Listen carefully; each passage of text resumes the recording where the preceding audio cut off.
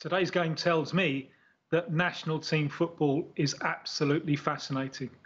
Club football, increasingly, distances open up between giants who are competing for the silverware and the rest.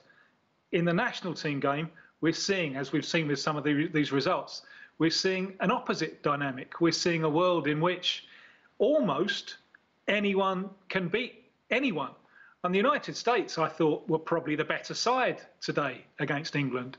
Might be a little bit of a concern for them that they've been the better side for most of their 2 games that they've played, but they've created quite few chances. But still, they're a growing force with a team that looks to do well in 4 years' time when they're co-hosting the tournament.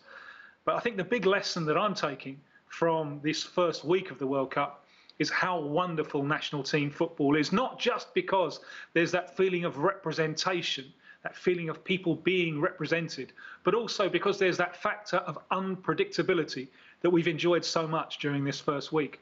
Right, and Tim, we saw that with Argentina when they went up against Saudi Arabia, didn't we? I mean, there was a piece in the Financial Times written by Simon Cooper, their sports journalist, soccer journalist actually, and he made the point that great individual players in the Argentine team, but not as a national team.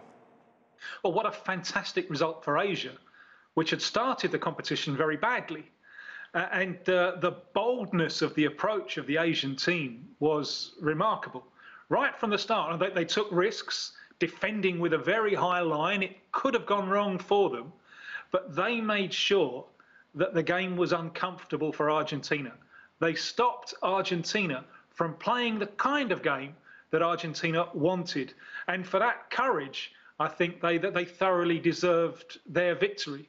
A terrific result for Asian football and a terrific result for the tournament, because we thrive on surprises like this, especially when they're deserved, when they're not done by the spoilers, by a team of bats hanging off their own crossbar.